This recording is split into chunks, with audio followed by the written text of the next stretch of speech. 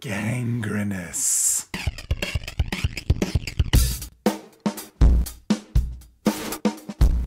Ladies and gentlemen, boys and girls, welcome to the Dunesteef Audio Fiction Magazine. And now here's your host, Rish Outfield. Don't dream it. Be it. And Big Anklevich. Dreams don't come true. Dreams are made true. Hi everybody, this is Big Anklevich. And this is Rish Outfield. Welcome to another episode of the Dunesteef Audio Fiction Magazine. And today we've got another story for you. The story is called My Porcelain Throne, My Porcelain God, My Porcelain China. What is it? My Porcelain something. My Porcelain Monster. Monster! By Eric Dean. Eric Dean is a writer. He is also an artist. This story was published in Charon Coin. Wait, Charon? I think that's Karen.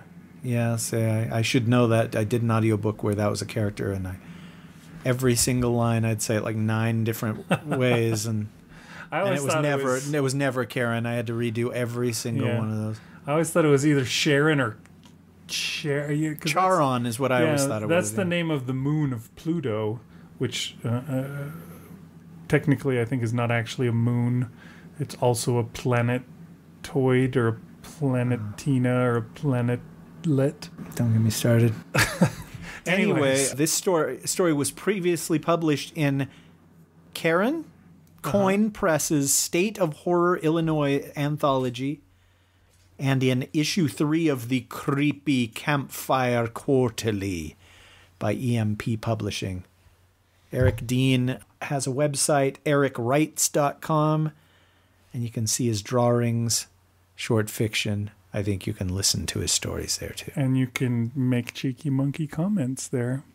Don't look at his bum, though. Yes, don't be a bum looker. All right, so check the story out, and we'll talk more about it on the other side. My Porcelain Monster by Eric Dean.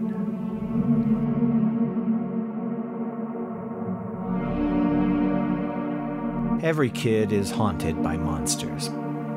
Some lie dormant just inches beneath the floor, under the bed. They rise through the carpet like a corpse from the earth. Only at night, after the lights go out. They wait anxiously, emaciated muscles as tense as cables, waiting for a juicy little foot to swing carelessly over the edge of the bed. Some live in the closet, coiled up behind a pile of old sweaters. They watch, silently, through that space under the closet door, praying you'll accidentally leave it open just a crack, so they can peer out with curled lips and one wide, bloodshot eye and claw restlessly at themselves while they watch you sleep. Still others would rather catch you at your most vulnerable. They stalk you even in the light, just over your shoulder at the blurry edge of your peripheral vision, streaks of shadow and subtle movements that you try to convince yourself you didn't see. They lie patiently and wait in the back seat of your car when you drive alone, waiting with rigid anticipation to spring up and tear the hair off of your head. They stand just behind you in the shower, haphazardly toothed mouths agape and preparing to shriek, bony fingers ready to grasp your throat as you close your eyes and wash the shampoo from your hair. But you open your eyes just in time, and there's nothing there. There never is. You can't see or touch these monsters, and as kids grow up, they leave behind their monsters to torment the next generation of vivid imaginations. Well, I had a different kind of monster, and I couldn't shake him. I saw it every day of my life. I touched it. Cold, hard, hungry. Nah, I wasn't molested or beaten. This isn't one of those stories. I loved my parents, until he took them away from me. Okay, honey, it's time to feed the toilet monster. I was 3 years old, in the big blue house at North and Bevier, Aurora. To this day, I don't know if I actually remember this, or if I've just pieced it together from Mom's stories. But whatever. If it didn't happen this way, it might as well have. I stood at the open door of the bathroom, Mom gently pushing me from behind.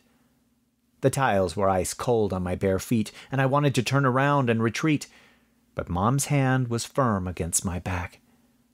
I dropped my pajama pants and walked out of them, glancing back only once. Mom's smile was reassuring. The toilet monster was huge, and his one silver eye, long, squinted and discerning, stared expectantly from above his broad porcelain lips. Mom was with me. I felt safe, confident. I was a big boy, after all. I stood on the 2 phone books that she'd placed for me, climbed on, and wiggled until my tiny butt hung into the toilet monster's gaping lower jaw. I had to hold myself up on either side, but I'd done it. "Feed the toilet monster, honey," she repeated, her hands clasped and her eyes shining with pride. I let loose with conviction, with purpose, sating his alleged hunger. That was the first and last time I ever used that upstairs bathroom. The very next day, well, I remember that day vividly in comparison. The paint on my memory's canvas is still wet, saturated in sickly greens and reds that quiver and crack at the edges a little more with each replaying, like some old reel of 8mm film that begs to be tossed in the fireplace. I awoke early the next morning, the morning that changed me. The air tasted burnt and buzzed with a curious energy even a 3-year-old kid recognized as sinister. I butt-scooted carefully to the edge of my bed and lowered my feet onto the bridge of light streaming in from beneath my bedroom door. 3 long steps and I was at the door, turning the flanged glass knob with both hands and hanging from it like a sock monkey until I'd pulled the door ajar. I crept down the hallway with terror in my guts. I still can't tell you why, or what was driving me. Beneath the wandering eyes of an unfamiliar audience of framed strangers, past the baby-gated stairs that led down to the kitchen, past my parents' bedroom door, slightly open? Quietly, very quietly, I walked to the end of the hall. I stopped there and stared at the bathroom door, half open and blindingly bright to my sleepy eyes. I squinted against the light and peered, with one eye, through the spaces between my tiny fingers. I leaned into the door, but it wouldn't budge. I pushed again, harder, but something was blocking the door from the other side. I recognized the smell. My dad was using the bathroom. I shoved the door again and squeezed my body through the opening and into the bright, cramped bathroom, heavy with sensation. There, on the toilet, sat my father, slumped forward over his knees, the top of his bald head shining, and his left leg leaning against the inside of the door. My dad always used this guest bathroom at my mother's behest. He was a big man, and when he did his business, it was big business. "Daddy?"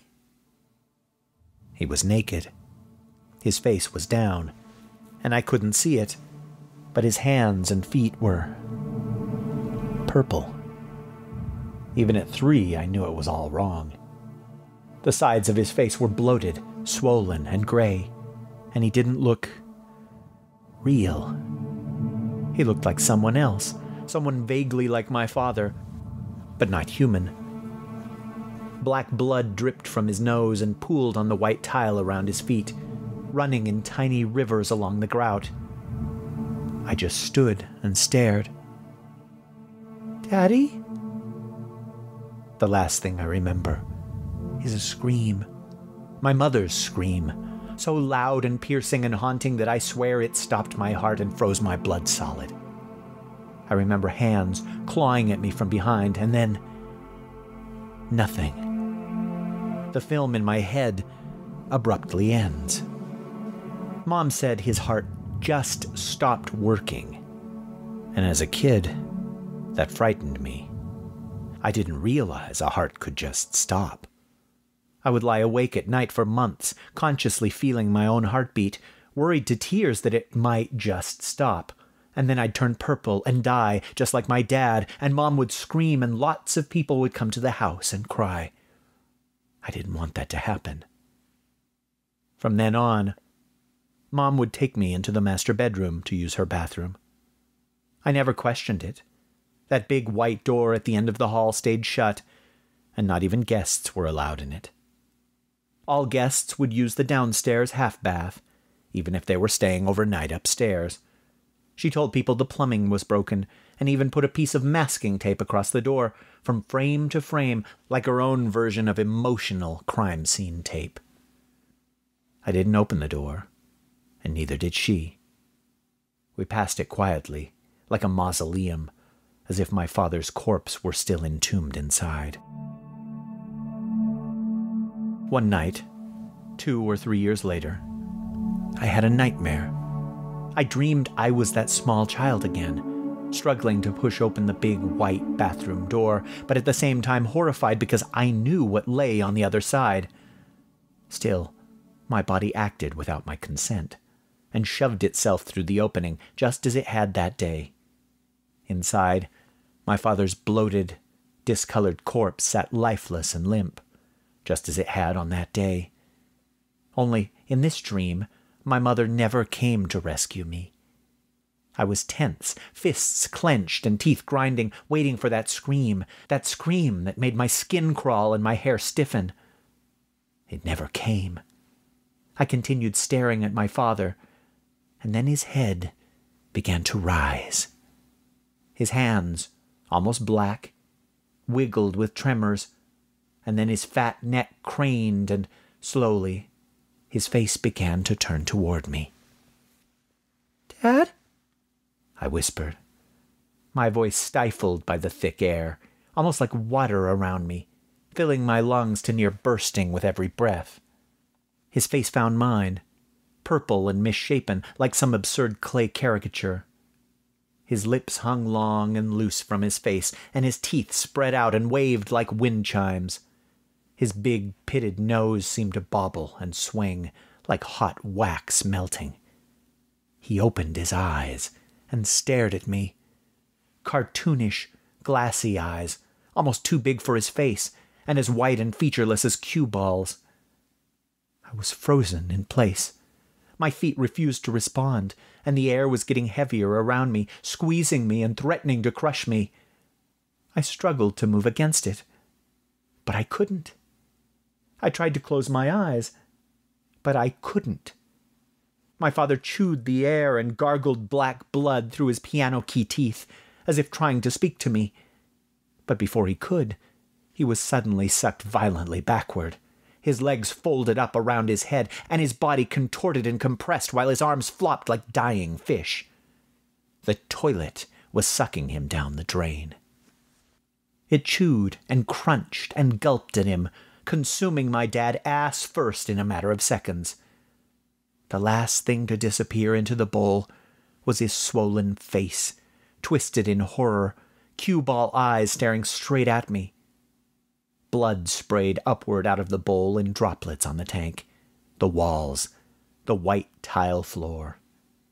Blood frothed out from under and over the seat and ran down every curve of the porcelain, gathering into a writhing, bubbling mass around the base of the toilet. The toilet crunched loudly from within, no doubt chewing his bones, and the black mass oozed steadily toward my tiny feet. I screamed silently, and my body ached with my need to move, to run, to escape from his bathroom and flee into my mother's arms at the other end of the hall. I couldn't. The black ooze enveloped my feet, cold, viscous, and stinging with pins and needles, as if my feet had fallen asleep at its touch. It grabbed tightly and began to pull. Suddenly, I was sliding across the tile, standing upright and gliding slowly toward the toilet bowl. The toilet was growing, taller, wider, pressing outward on the walls of the tiny bathroom and expanding in diagonals like a German expressionist film. A deafening ringing stabbed into my ears, and I began to feel choked, so tightly that I thought my eyeballs would burst. Every molecule in my body was screaming to get free, and yet I was helpless. The toilet bowl, now at eye level, began to move, to undulate, and lean toward me as I slid on the soles of my feet to meet it, until I could see straight into it. The water didn't pour out. It stayed firmly in the bowl, spinning like a black whirlpool that seemed to stretch infinitely into the void of space. The ringing in my ears became fractured, roughly textured, and wet, like a toilet flushing, but more organic. The toilet monster had eaten my father, and now it was going to eat me. Just as my head was being pulled into the darkness, I heard it. From somewhere in the void, beyond the black whirlpool. That scream. That ice-cold, splintered bone, curdled blood shriek that tore through my mother's throat so many years ago. It came from all around me, from inside the toilet monster. It was coming from me. I awoke screaming at the top of my lungs, drenched in sweat and a hot puddle of my own urine and feces.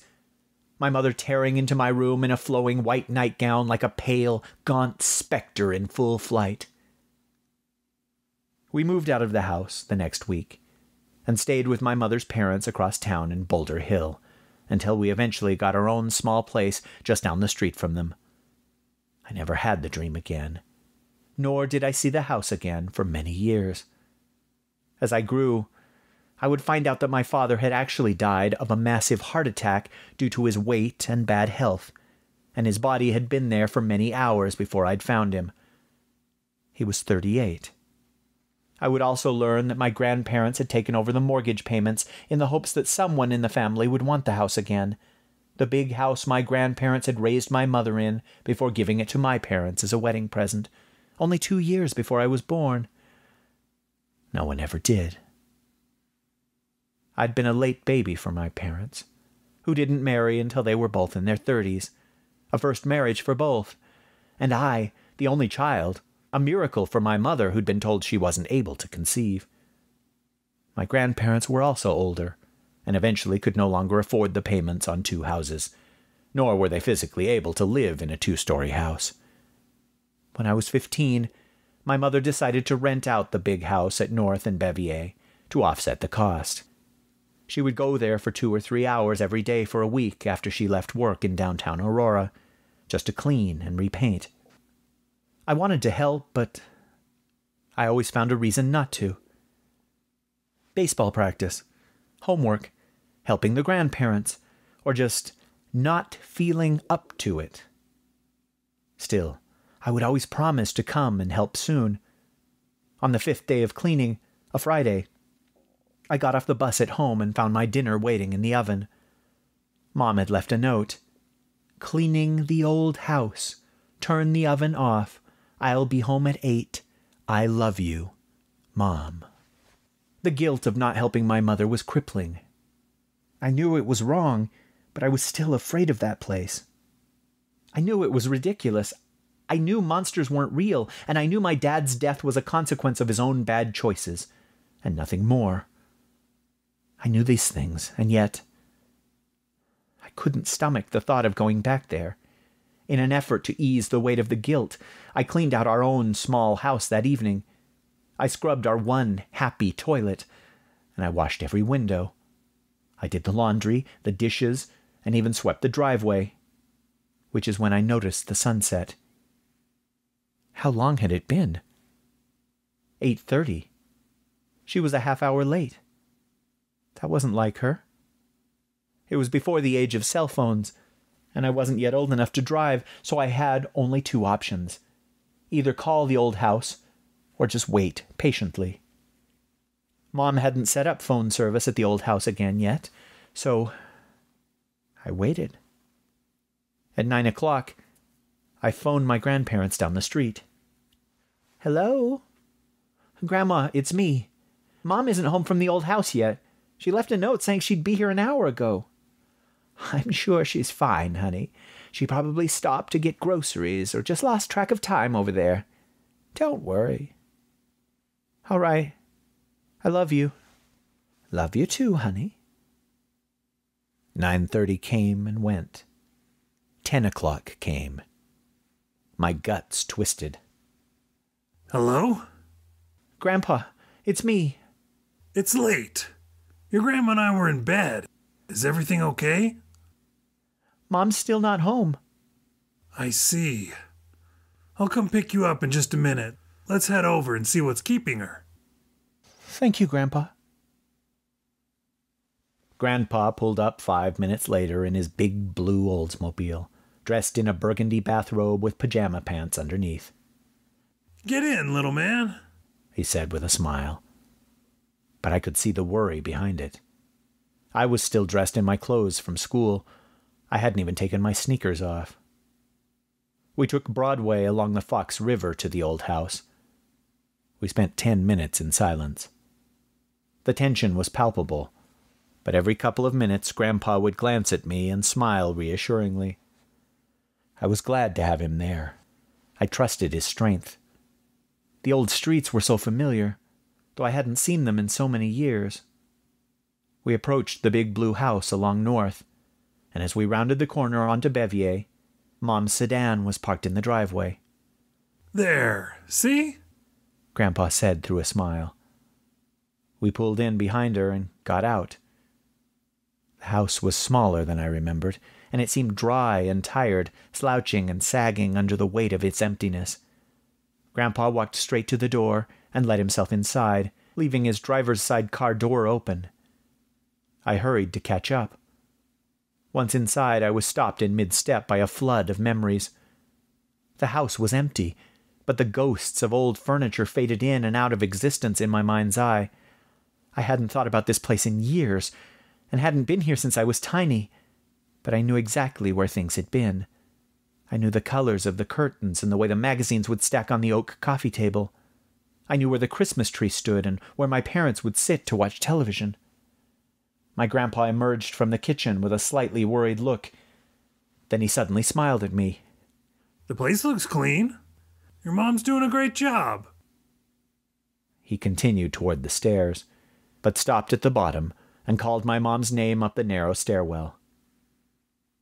No answer. He called again, louder, with the slightest edge of panic in his voice. No answer. Something grabbed me by the heart and pulled me forward. I ran toward the stairs, slipped past my grandpa, and took the stairs 2 at a time. He called after me, but I didn't stop. I just ran. There, at the top of the stairs, I saw the light streaming from the open door of the guest bathroom, cutting a diagonal line across the dark brown shag carpet that crooked and crept up the far wall. I topped the stairs and rounded the corner to the left, and time slowed. I moved as if in a dream, effortlessly, gracefully. I hovered inches above the floor and glided into the bathroom holding half a breath. There, on the white tile, in a puddle of fresh crimson blood, lay my mother. Her eyes were half open, but rolled up, and her body was contorted as she lay on her back on the small floor, yellow rubber gloves on her hands, and bottles of cleaning chemicals strewn about. I fell to her side and grabbed her face. I must have been screaming, but I heard nothing. Hands.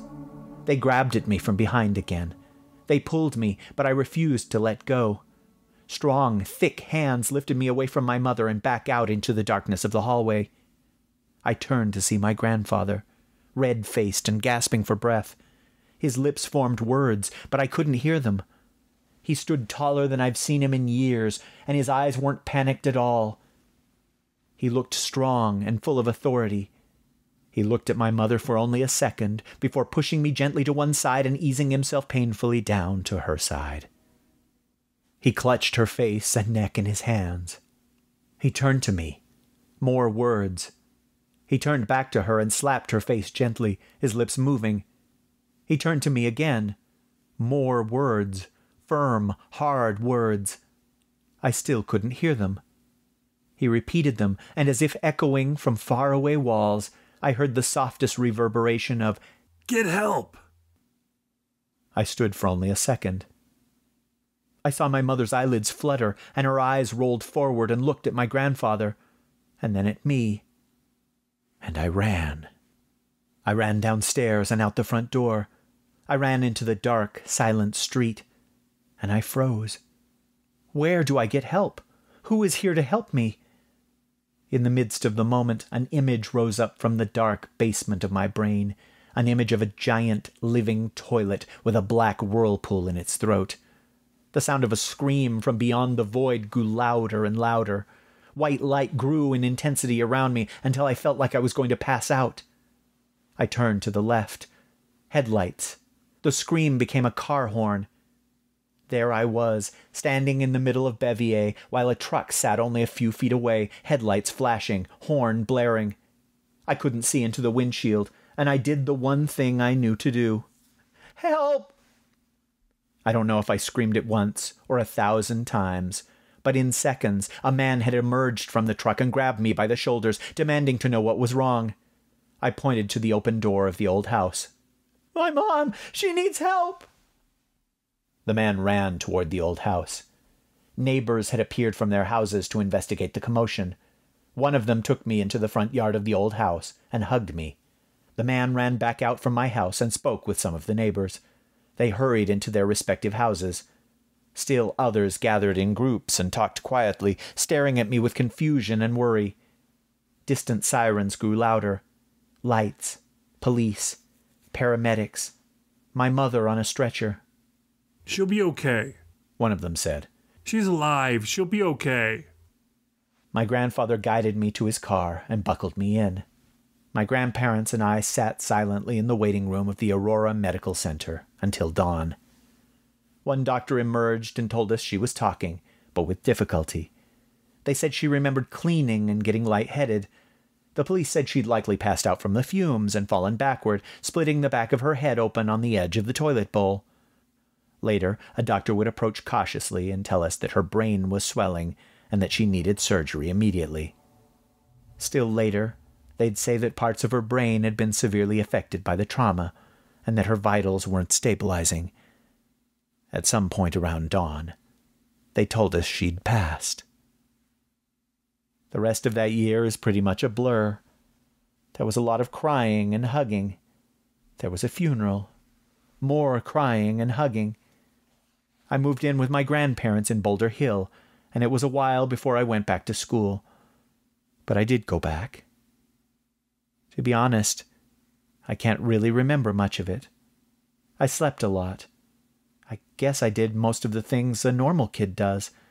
I wasn't irreparably damaged by the loss of my parents. If anything, I felt numb. I didn't have any more nightmares after that. Hell, I didn't really dream at all anymore. I lived, I worked, I played, I loved, and I lost. Life goes on. My grandparents sold both my mother's house in Boulder Hill and our old blue house at North and Bevier, and used the money to send me to Bradley University in Peoria, my grandpa's alma mater. I graduated with decent grades and a business degree and moved to Chicago. I've been married and divorced since then, though I've never had a kid of my own. I wasn't averse to it. It just never felt right. I visited my grandparents on the holidays until they died, 2 years apart, of various natural causes. They died comfortably and happily, my grandfather asleep in his own bed, and my grandmother in a hospital, surrounded by family. They died respectfully, with dignity. After my grandparents died, I didn't have much reason to go back to Aurora. So, I've never been back. It's been about 5 years now, I think. I never would have gone back either. Hell, I wouldn't have done a lot of things if not for that goddamn news article. Hey, didn't you grow up there? Did you know that guy? My coworker slid the newspaper in front of me and pressed a greasy finger just below the headline, "Father of 4 commits suicide." I read the name. No, I didn't know him. I started to slide the paper away from my ham and cheese sandwich until my eye caught the fuzzy black and white photo near the bottom of the article. An ambulance was parked outside of an old 2-story house that seemed to sag beneath its own weight. I slid the paper back toward me and started to read the article. Police say his body was discovered in an upstairs bathroom.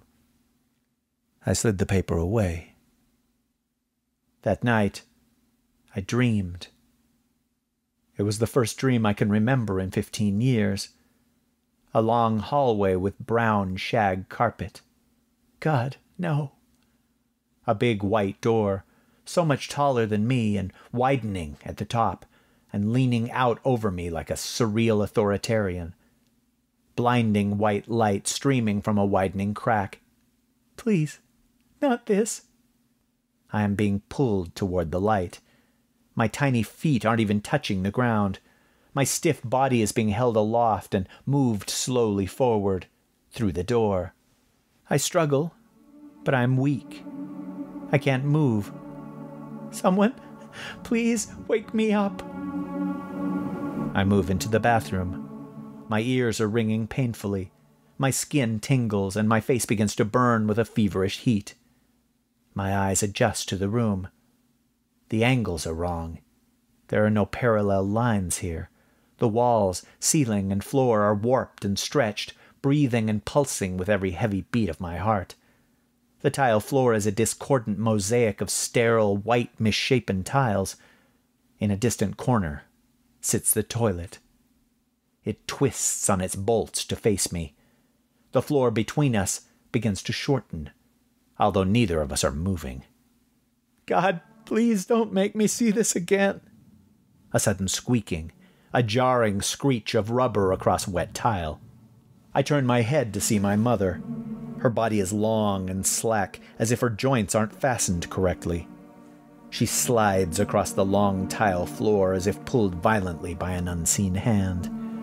It slings her side to side in a serpentine trail across the impossibly long floor, leaving a wide, cherry-red trail of streaking blood behind her. Her bright yellow rubber gloves clutch wildly at the tile, but find no purchase. Her legs wobble and flop like snakes as her body slides like a strawberry blonde mop. Her skin is as white as the tile, her eyes open but empty, lifeless and brilliantly white. She suddenly stops at my feet and falls limp. The bathroom has become small around us, crushing us. The toilet is there, right in front of us, larger than life and vibrating with an electric intensity that prevents me from looking directly at it without feeling nauseous. I see the lid in my periphery slam open as the toilet begins to warp and lean over toward us. The bowl grows wide, that familiar black hole of swirling darkness. My mother's body begins to slide in, squeaking rubber and streaking blood across white tile. Her arm suddenly shoots out straight, and her yellow-gloved hand grabs my ankle in a vice. Her pale face lifts up to me, twisted in disgust, her white eyes burning. She speaks without moving her lips, and the whispered words echo inside my skull. Why didn't you come help me? I awake screaming in wet, warm sheets. I pull up slow and park my car alongside the curb on Bevier. Pulling into the driveway doesn't feel right. This isn't my house. I mean, technically it was. Is. It took me all of 6 months to get the house again. After what happened, the family was eager to sell. They took my first offer. I closed this morning. I rub the key between my thumb and forefinger and glance up at the house, and just as quickly look away. This isn't my home anymore. I hadn't bothered to get the utilities turned on. I wouldn't be staying that long. I step out onto the street. The pale green streetlight hums, and tiny bits of gravel crunch between my feet and the cracked concrete. I pop the trunk. The warm yellow light is comforting, and for an instant I consider crawling in, closing the lid, and hiding until morning. I take a deep breath. I need this. I put the key between my lips. Its bitterness seems fitting. I pick up the battery-powered lantern in my left hand, the tag still hanging from the handle, and pick up the duffel bag in my right. I'm trying not to think too far ahead about what I'm doing here. I keep my plans short. Simple. One foot in front of the other. Face the door and walk. Step up on the curb. Deep breath. I put the bag down long enough to unlock the door. My right arm is shaking. Another deep breath. Put the key in slowly. Turn. The lock sticks. I turn it harder. Click. The door swings open on an empty house. The creak echoes through empty rooms, waking up the spirits of old furniture, familiar paint, the distant sounds of ancient, indiscernible voices, like wind through the trees. Up the stairs that seem to last forever. 2, 3, 4. I count the steps to keep my mind blank. 7, 8, 9, 10. The lantern emits a hot white light that shines through the banister posts.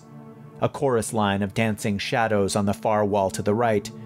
The weight of the duffel bag tugs at my shoulder. I reach the top of the stairs. Deep breath. I turn slowly to my left. The door. Still white. It seems so much smaller now. I stare at the knob for a few moments. With one motion, I slide the large handle of the lantern over my hand and onto my wrist, and I open the door with my left hand. Immediately, I let it slide back down into my hand, and I hold it up between me and an empty bathroom. White tile. I step inside. I close the door with my foot, and there it is. A cold shiver dances across my ribs, and my breath falters. The same toilet. It also seems so goddamn small. The lantern light falls across its curves, casting shadows like wrinkles across its aging face. I knew you'd come. It seems to say to me. I haven't forgotten you. I look up and see the pellet holes and staining in the popcorn ceiling. I set down my lantern and duffel bag and draw the tab down the long, loud zipper. I dreamed about you last night, I say aloud. I didn't realize how much I'd grown. I reach inside the duffel and pull out my grandfather's rusted sledge. It was one of the few things I kept from the estate sale. I didn't know why at the time, but now, standing here, holding it in my sweating hands, twisting my palms across the lacquered wood handle, it all makes sense. For the first time, I stare into his one chrome eye and take a deep, slow breath. I am not afraid. I tell him so. I'm not afraid of you. He is silent. I hold the sledge high above my head, and I clench my teeth and growl, bringing it down hard and smashing the toilet tank into 2 pieces that fall off on either side. I raise it again, this time shattering the plastic toilet seat and knocking a large piece of the bowl off the right side. I raise it again, and again, and again, and again. I smash the toilet down to the bolts. I smash every piece until no bit is larger than my palm. I'm heaving, choking, crying aloud. Tears roll down my face, and spit hangs from my lips in strings. I can't stop. I cry for my father, and I cry for the mother I never mourned. I cry for a terrified child too small to face his fear. I fall to my knees, and I weep over the battered, dismembered corpse of my monster. And for the first time in my life, I feel like a man. I close the door behind me. The air is clean, and I breathe it through the smile of a free man. The pale green streetlight hums, and the night sky greets me like a brother. I walk tall toward the soft yellow light of my open trunk. The world seems a little smaller. I know I'll sleep like a baby tonight. The end.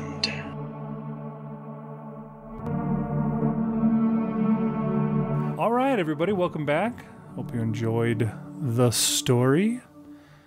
So, how did we come by this story that was on Karen Coin? What was it? Karen Coin something? Karen Coin Presses, State of Horror, Illinois. Oh, Illinois. I'm pretty sure Illinois is how you pronounce it. That's how you pronounce it? Okay. So it's Charon in Illinois. Charon sounds just so much better than Karen. Yeah. My neighbor growing up was Karen. But she didn't spell it like that? No, hell no. Nobody spells it like that. Unless you're Greek. I think that's what it takes. So, yeah, Eric contacted me a few months back and asked if I would narrate a story of his, produce it, and he could have it on his website. He could have it on YouTube. He could have it tattooed on his right lower thigh. And I did it. The story was called The Black Meat.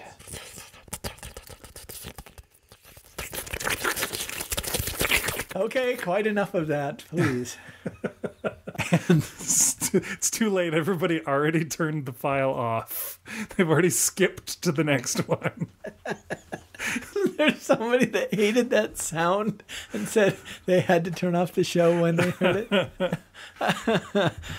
Anyway, he liked what I did with it, and he asked me to do it with another story, and he asked me to do it with another story after that, and I really appreciated the work. And one of the stories that he had me do was this one, was my Porcelain Monster. And after I had recorded it, it really reminded me of the conversations you and I have had about that a good writer... Fecal matter? No? I tend to have those conversations with myself. No, the conversations that you and I have had on this show are that a good writer can make anything scary. We tried to test that theory. I wrote a story about evil moths, and you wrote a story about a malevolent child's balloon. And I just felt like, wow, this story fits right in there. I wouldn't have guessed that you could write a serious story about a killer toilet. It would just be, the idea is just too comical, too ludicrous. And yet I felt like there is a good amount of dread and yeah, true threat from this toilet in the story. and yeah, you don't laugh. It's not, it's grim. Yeah, it's pretty creepy. He does a really good job with the language and the imagery and stuff. And I think mostly he succeeds because he kind of sort of skips around the fact that it's a toilet. You know what I mean? He spends more time on the dead body of the person who was killed and the creepy dream in which that person grabs his ankle and pulls him, or they're being sucked in, slowly and folded in half. And, the really gross stuff along those lines. And here and there when... when he mentions the toilet, it makes you chuckle slightly. You know what I mean? Like you hear, oh yeah, toilet. But yeah, there were moments in that story where, like, his imagery was super scary. And it was super, I don't know, it reminded me a lot of like a Stephen King story or something like that. It was really well done.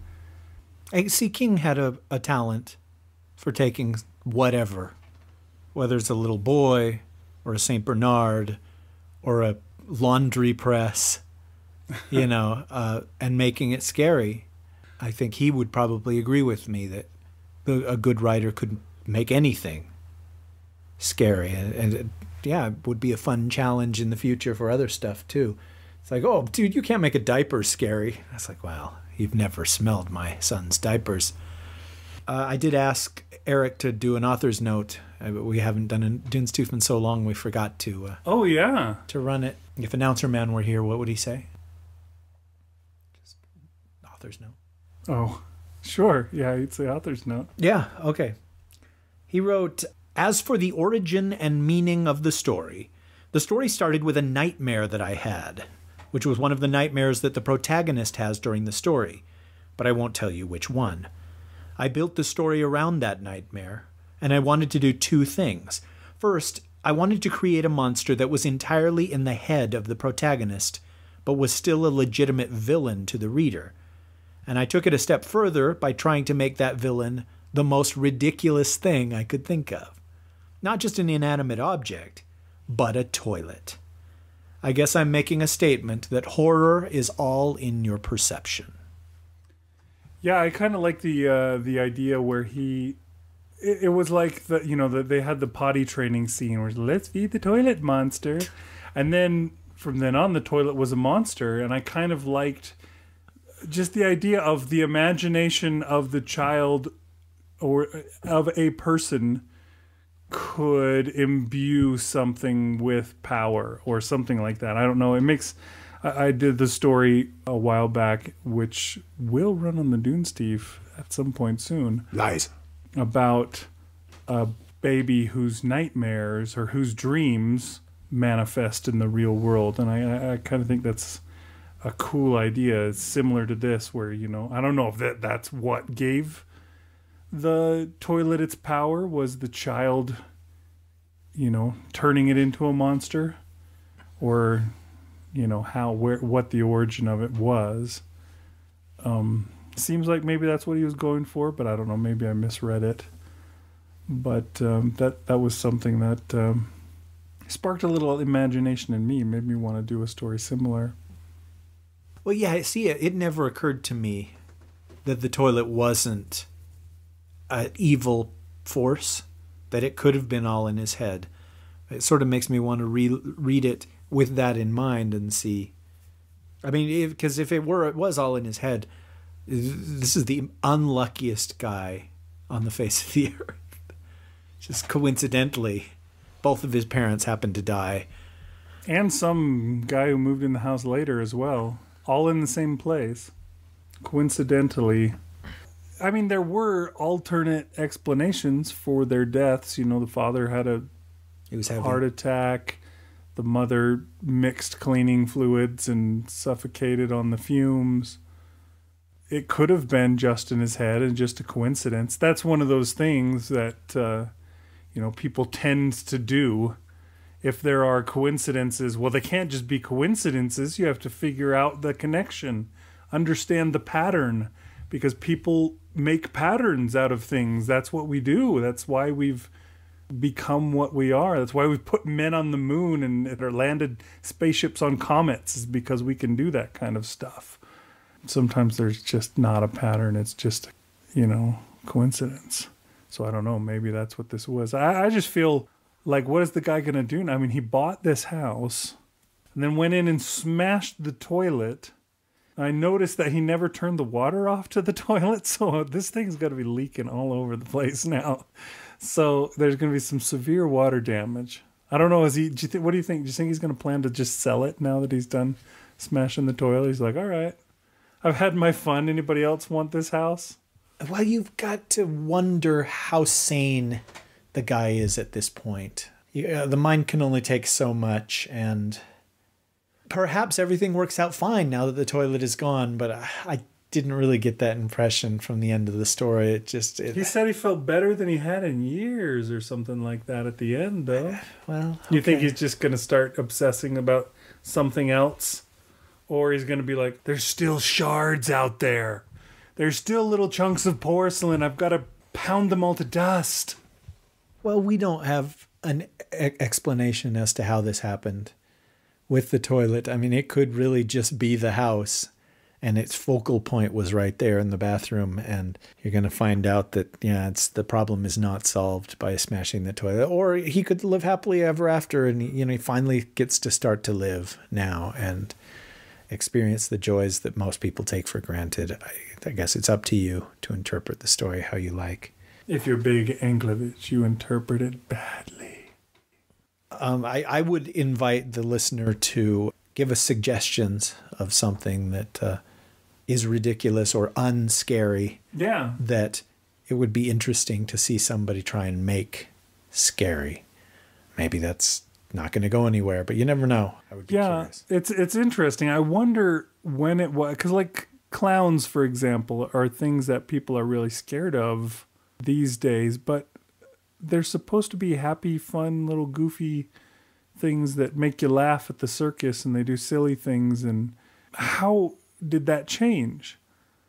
You know, where did the clown suddenly take a left turn and become a creepy thing and become it and become the insane clown posse and become Ronald, yeah. Sorry. I mean, Ronald McDonald is like the mascot that's supposed to make kids want a Happy Meal, you know, but now clowns are like the Joker and his crazy crew of bad guys and et cetera, et cetera. Like, where did that take that left turn? Was it just somebody taking something that wasn't supposed to be scary and turning it on its head and making it really, really scary? Or is it always something that was just scary and people, you know, were able to see beyond it and, oh, clowns are funny-ish?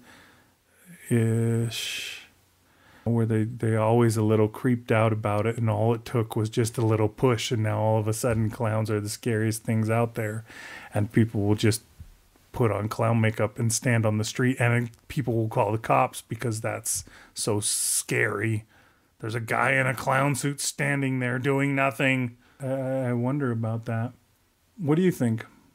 Well, I think the operator has to say, "I'm sorry, sir. The clown is in your house. So where is this clown doing nothing?" In my bathroom. I paid him to do something and he's not doing it. Is there anything that you can... I mean, we did a balloon, which has no volition. It's not... It can't possibly be scary. We did moths, which a lot of people are already scared of. We knew that ahead of time because we talked about it in one of our 13 nights of Halloween. And some people are creeped out by them for some reason. I'm not particularly scared of them, but I don't want to touch them. Oh, I love moths. They're kind of dusty and they have that weird dust that comes off from them and they're just kind of gross. But most bugs are kind of that way. You got to be a bug person, I think, to really get into handling them. Sometimes, and that's one of those things I think that people like to do. I know that, like, my daughter, for example, when she was young, dude, she loved bugs and she would pick them up and play with them. And I have a picture of her with this big praying mantis on her hand and just how neat she thought that was. And now, oh, I guarantee you she wouldn't come anywhere near a praying mantis. And if she did, she'd probably just squash it.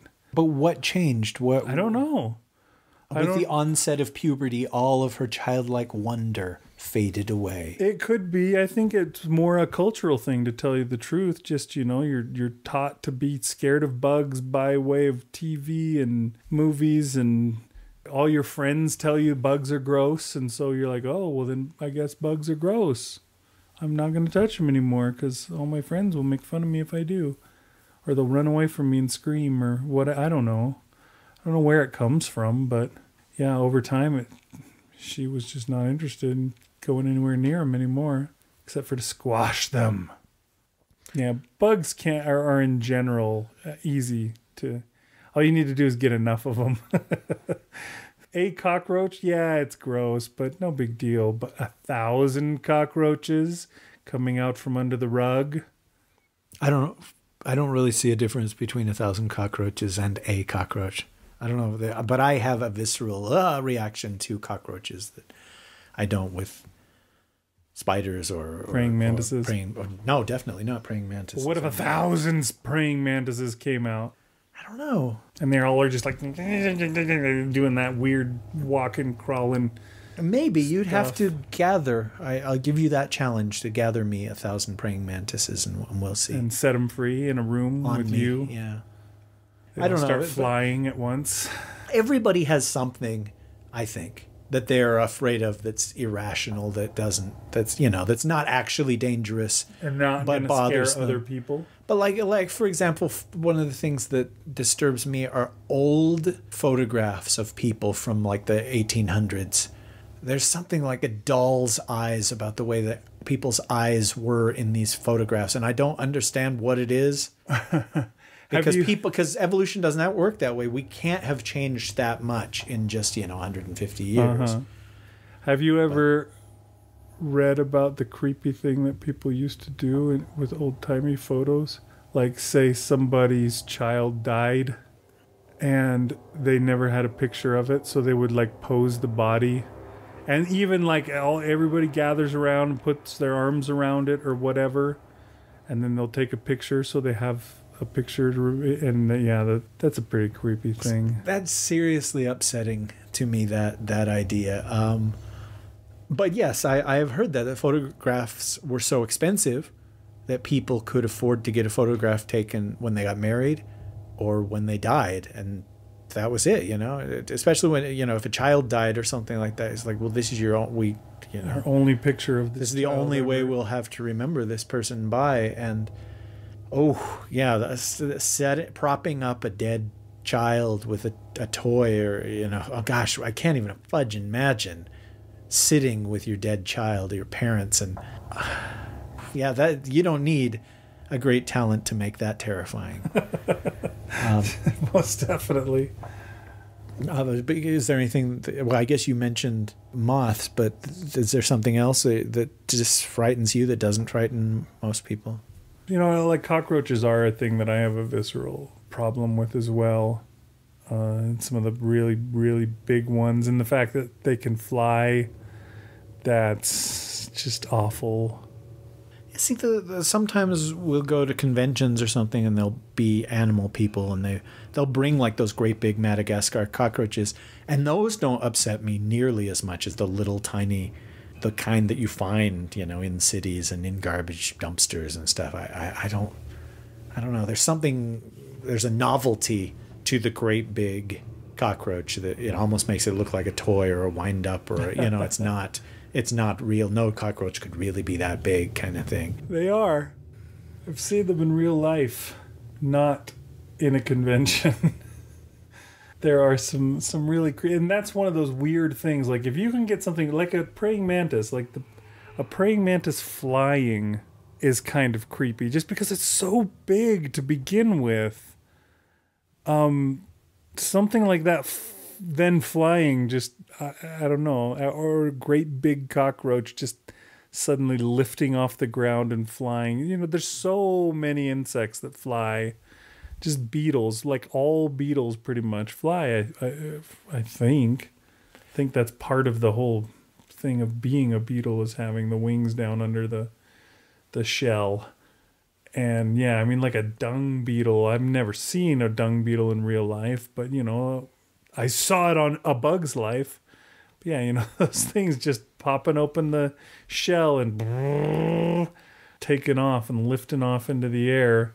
I don't know, something about that scares me. It's way too mobile for something like, I should be able to just walk up to that thing and step on it if I want to. The fact that it can just launch into the air and then come at my face or something, that's not okay.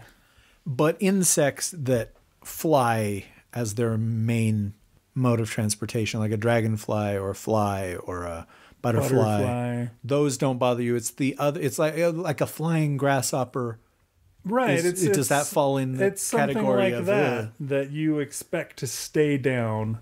Okay. I mean, grasshoppers obviously they hop, hence the name. But yeah, the ones that hop and then fly, and so they don't just hop; they take great leaps. And I guess when it comes down to it, they're not really scary because they don't come after you. But you could make them scary. Birds don't come after you too until they do in a movie, and then it's a horror classic.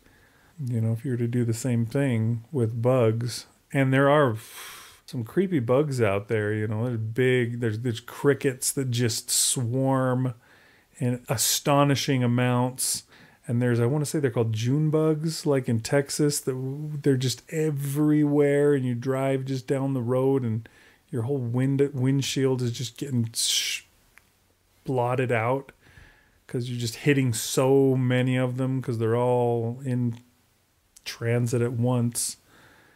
That kind of stuff is just, you could easily, the sky being darkened, the sun darkened because there's so many crickets in motion or locusts or whatever, that can be pretty creepy. Dung beetles. Dung beetles, yes, a whole giant swarm of them rolling a gigantic piece of dung. What's brown and sounds like a bell? Well, I was going to say we got off track, but we came back to dung. So, I think that's probably there we go, where we meant to go. Were you drawn to this story because of your scatological bent? Was it because of your special collection of stories? Never trust a fart? I don't think so. No, I mean, I found the story to be pretty unpleasant from the very beginning. Time to feed the toilet monster. It's just, that's upsetting. Just that idea. Some monster that's just waiting for you to shit in its mouth. No, well, just that you would say that's a euphemism for defecation or whatever. And yeah, Daddy was a big man, and so it was big business when he made his business or whatever. It's just that's not really my thing. I don't know, but yeah, maybe it singled itself out because of that subject. But mostly I wanted to talk about making unscary stuff scary. And that, I don't know, we've seen it with many times in movies where the antagonist in a slasher movie or whatever is just ridiculous. They're Chucky. Chucky is a good example. I mean, I didn't think those movies were worth anything until they decided to make a funny one. And I was like, "Why? Hey, this is really solid." Because, yeah, even as a little boy, Chucky wasn't scary to me. I've heard stories of people who were scared of Chucky when they were little. So, I think it all depends on who you are and your experience, I guess. Yeah, but at the same, I mean, I don't think the way they did it with the possessed good guy doll worked. But you could take that same premise and make it scary, like a Annabelle, that doll one. There was one with Lauren Cohen where there were these parents that called her over to sit their child, and it turned out the child was just a doll that they would dress and feed. And I found that to be slightly unsettling as well. I didn't see the movie, but I was just like, ugh, because it was the uncanny valley, it's just like you get close enough to an actual person and it stops being cute or whatever. My grandmother had this statue, and I know I must have talked about it because we always talk about this around Halloween time, things that were scary as kids. Not a statue, but what would you call it? What is that thing if it were made of porcelain? Okay. Let's say a figurine, yeah. And it was of a little child in like timeout that was up against the wall. They had their arms against the wall and their head against their arms, waiting to be told that they could go back and play or whatever. And that really creeped me out. Just it was lifelike. It was meant to be amusing that she's got a kid being punished or whatever against the wall.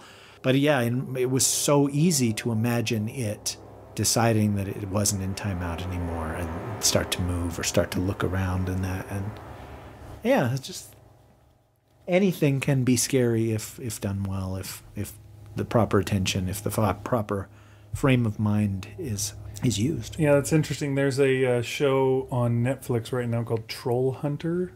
I want to say Kelsey Grammer does the voice of one of the trolls. Anyways, in this world, there's two mythical creatures. There's trolls and there's gnomes. And the gnomes are really little, and they look just like garden gnomes, except for they're like this terrible pest problem. They're like basically the rats of the troll world. And the kid sees the gnome, he's like, oh, look at the gnome, they're so cute. And it's like, rah! And it's got like these, it still looks just like a gnome, except for that, then its face gets angry. And it's got like these pointy, filed down, really scary teeth. And it just comes after him. And it's like, funny to take, something as completely harmless looking as a gnome and do something like that with it, take it that cute. It'd be like taking a Tinkerbell kind of a fairy and then somehow making it just completely evil and awful somehow. Something that's supposed to be cute and bing-a-ding-a-bing, it doesn't even talk, it just jingles. So I don't know, something like that. But you could write an evil Tinkerbell story. You could write an evil elf on the shelf story. And yeah, how the lawsuit would flow. But still, there is potential in that. And yeah, I can't really see it in my mind's eye. But the idea of looking out your window and there are several lawn gnomes, slowly moving toward the house could be scary. Yeah, I think anything like that should be just a little statue, especially like that one that you're talking about with the child in timeout kind of a thing. I don't know, like I'm looking, I have all these figures on my bookshelf here. I don't know, for some reason maybe they would be super creepy if they suddenly... Did you remember the movie from the 80s? I believe it was called The Gate, where there was a bunch of really small little... Like goblin things? Yeah, that came through some gate, and there were these tiny little things, but there was a bunch of them, and they had evil on their minds. And they had, were attacking some kid, and the kid had to fight against them. I don't know, I guess that's what I imagine as I look at all these figures and imagine them coming to life. Maybe it's because they're so small that they seem too small to be harmful. Your G.I. Joes seem like they'd be harmless, but turning on a light in the night because you heard a sound and they're crawling up your bedspread and they have needles in their little hands would be terrifying. Especially, because where they're going to put those needles. Anything could be scary with the right mindset, the right direction. You get attacked. Like you've got a Woody and a Buzz that are just so... We don't need to talk about that on the show. I mean... Oh, you're talking about the toy. You have a toy from Toy Story, those two characters.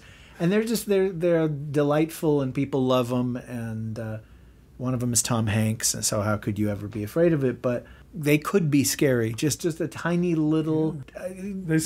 tiny bit more realism in the face, and where you get closer to that Polar Express factor. They scared the hell out of Sid, so... if it were saying things that it shouldn't be saying and moving of their own volition, I think even a grown man would be afraid of Woody and Buzz. I guess I'm trying to do writing exercises here of how do you make X scary, but that's the whole point by of this army episode. of Lego minifigures. Well, they're heading for the rectum. So they become terrifying. Somebody out there more talented than me could do a Lego minifigure horror story, and it would work. Yeah, well, they came out with a whole series of them that were monsters, so already just that adds to it. Kim Jong-il, Ed Gein, Donald Trump. You're just like, what? Anyhow, I don't know if this is the end of another episode, but it is another episode. So we're doing better this year than we did last. Yeah. How about that? Okay, well, hey, I want to thank Eric Dean. He was happy to hear that I wanted to do this story on the show, and food for thought. It's been nice to be able to do it. Thanks for letting us do your story. It's been fun. If people want to donate to the show, feel free to do that. There's a link right there at the top of the page, and we appreciate your donations. Yeah, we really do. And hopefully soon we'll have some kind of Patreon thing going as well. So that'll be awesome. Thanks for joining us again for another episode, folks. And we'll see you again, hopefully very soon. I have been Rish Outfield. And I've been Big Anklevich. Don't forget to flush. The Dunesteef Audio Fiction Magazine is published under a Creative Commons Attribution, Non-Commercial, No Derivatives license. This means that you can share the Dunesteef with anyone you'd like, but you can't sell or change the files.